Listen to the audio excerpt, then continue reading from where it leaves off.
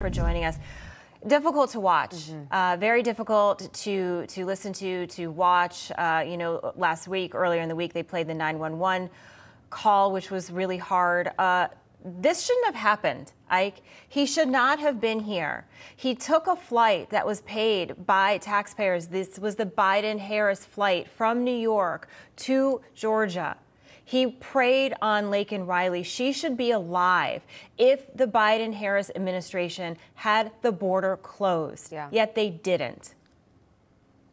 They didn't close the border. They have not done any kind of decent job of keeping our country secure. This guy, like you said, took the joyride to Georgia, and Laken Riley is trying to exercise. She's literally just doing something that any basic American would like to be able to do in peace. And this guy laid in wait, and he waited for her to run by, and he was literally looking for a victim. He was a crime looking for a victim to happen. And so this is, as a father of daughters, this is just your worst nightmare. It's gut-wrenching to watch the reaction from these parents, but it never should have happened. From the party that says they care about women, they literally are allowing rapists and convicted murderers to run around in our country unchecked, and I can't wait for Tom Homan to get in the office of border czar and start cracking down on this immediately. Ike, I want to get to this because I'm from Massachusetts. So obviously, the story is important to me. I have children there. So ICE said one of the suspects,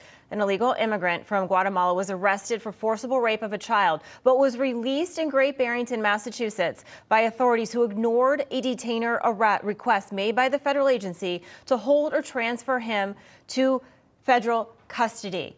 The governor is in charge of the state of Massachusetts. Authorities ignored that. They knew what they needed to do, yet they allowed him to stay in Massachusetts. How many people are in these states that are criminals, that are raping women and children? And these governors and these mayors are saying they want to protect their residents. Why? Is it for votes? Are people like Jose Ibarra going to go and vote for a Democrat? What is their reason, you think?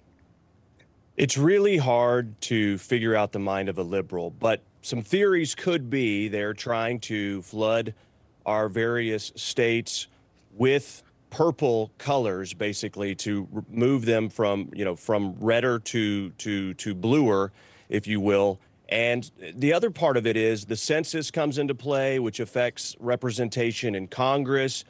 Or you could get even more sinister in that they don't want to protect our children for some reason. When you look at all the things that are happening around our kids and the fact that they're allowing our kids to be exposed to so many terrible things, even in our schools, one then begins to wonder, why do the liberals not want to protect our children? This is a mandate in life that we must protect our children. Any Bible-believing person or any moral person knows that children are innocent, and we have to protect them.